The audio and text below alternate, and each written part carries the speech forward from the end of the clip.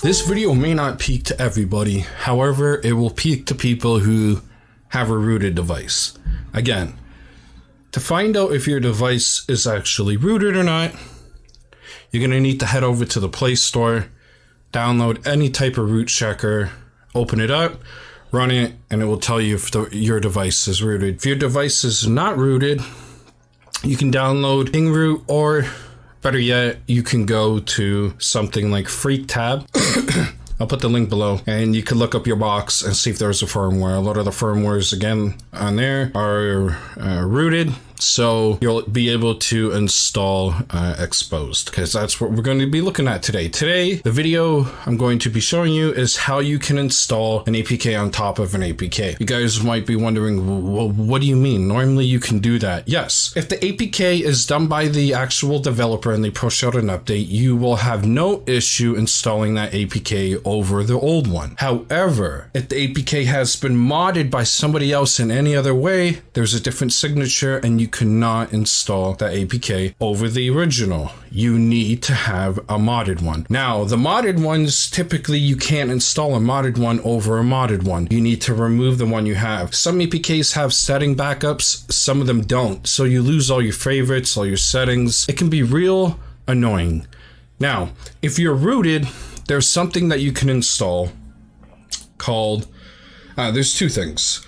Disable app signature comparison, which is super user mode X. Okay, this works on Lollipop, Marshmallow, and Nougat. Okay, this is such a great thing to have. Link for this will be below. Don't listen to the Sony cross device, but you come here, you click this, and you install the APK, okay? If you're on anything below 7, so if you're on Android 6 and below, I'll leave this below, though this will work, but let's say you're on Android 4, okay? And you want something, this will not work, you can use this one. I'll link this below. This is X installer, so I'm gonna show you two different ones, but most of you guys should be on iOS 5 or up, so this will work just fine. So you install these. Obviously, you're gonna need to have exposed installed.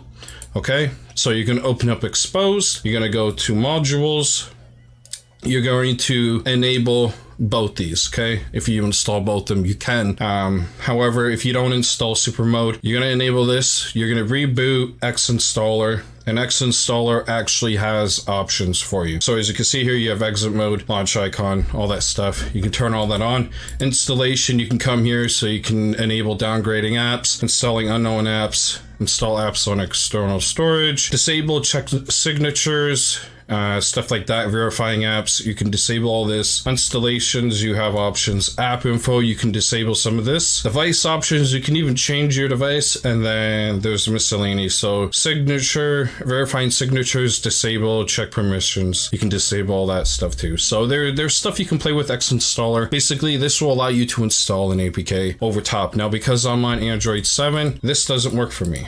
Okay, but I had it there because I was testing to see maybe if they pushed out an update. But anyhow, for this, as you can see, this is disabled. So I'm gonna use Terrarium TV as an example. No, I do not promote this, so I'm not gonna link it below where you can get it. However, I have the regular Terrarium TV installed. So let's say I wanted to install the mod one, okay? The mod one will not install. As you can see here, I'm going to attempt to install it and watch what happens, okay? It's saying installing. So application not installed. The package conflicts with an existing package by the same name because it's a different signature. I have a different modded one. I believe that's different. Yeah, this is a different modded one. Let's take a look. Okay. Even though it says, do you want to update? I don't know if you saw that. It still conflicts. Now, if I ran this one, it would install over top because it's the regular copy. But now, if we go here, so now that I've enabled that, and so now that I've enabled this, okay, I'm gonna have to reboot my device. So I'm gonna reboot my device really quick, and then I'm going to show you what will happen when I actually go back and try and install it now that that is actually enabled, okay? So this is really nice to have. Now, there is a downside to this, right? Because there's no, you know, there's no checking or anything like that. If you technically get something that's the same name, but it's a heavily modified, dangerous APK, you could be installing it and not even know, because it's gonna fail, right? Even though you can't really know by signature and a warning like that, this can be dangerous. However, if you're somebody who messes with modded APKs and stuff like that, and you're getting sick of uninstalling the modded one to reinstall a new modded version, or even regular APKs that aren't done right, and you're not able to overinstall, you have to keep removing it, this will eliminate that problem, okay? So, waiting for my device to boot up here. So, if we go into exposed, you can see that module is enabled now. There's no settings or anything, so you can't click it to bring up anything, okay? However, if we go back to ES File Explorer, give it a minute to load, okay? Now, like I said, I have the regular version for Terrarium installed, so it wouldn't install the mod. So this is a mod one. So if I go to install, package installer, as you can see, do you want to update the existing application? I'm going to hit yes. None of your data gets lost or anything like that. It stays. But as you can see, and give it a minute. Now, I noticed for this, it does actually take a little bit of a longer time to install, but it will install. So the cool thing about this is too, if you have the modded version and you want to install the regular version, you actually can. You can swap back and forth without losing anything, and it will install. So as you can see here, it is taking quite a bit, like I said, and obviously different applications are going to take a different amount of time, but it would have failed already if it was going to fail, but obviously it's not going to, because as you can see, it installed. Now here is the regular version. If you click here, go to install, package installer, install. Here, I installed the mod APK, and now I'm installing the regular one. And I'll even show that they're different sizes. All three of them should be different sizes from each other. It's not the same APK, they're all different. I obviously have to wait for this to finish.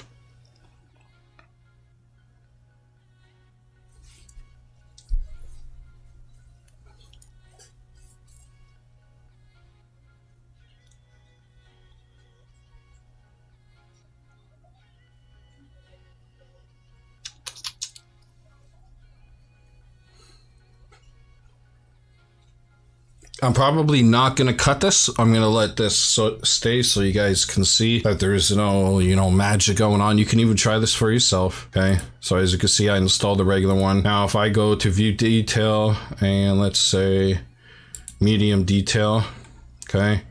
As you can see, all the terrariums are different sizes, okay? So you can install these on top of each other, which is really friggin' nice. And yeah, I hope you guys enjoyed this video. This is how you can install APKs that are modded, change, and all that on top of one another, from regular to modded, back to regular, or from modded to modded to modded to modded, without actually having to physically remove them. And no, it does not mess with your settings or anything like that. They all stay the same. Alright, I hope you guys enjoyed this video. Peace out, and see you in my next one. Made it to the end of the video. Thank you for watching. Don't forget to like, comment, subscribe. Don't forget, on the left is a video you may like, and on the right you can check out my last video. Again, thank you for checking out the video. It means a lot. See you on my next one. Peace.